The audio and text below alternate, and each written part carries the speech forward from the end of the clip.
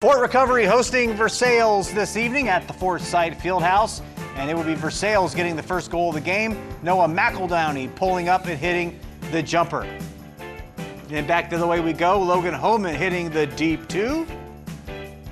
Mid-range game on display tonight. Versailles, Ben Ruenkamp hits another long two. Then we go back to Fort Recovery. Cole Ramel, he scores down low, gets the hometown rim. Then Connor Stonebreaker for the Tigers. Inside, just inside the arc, knocks down that long two.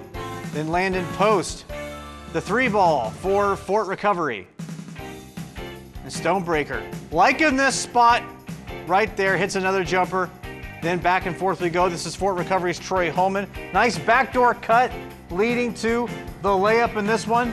Versailles comes away with the 52-42 win over Fort Recovery this evening.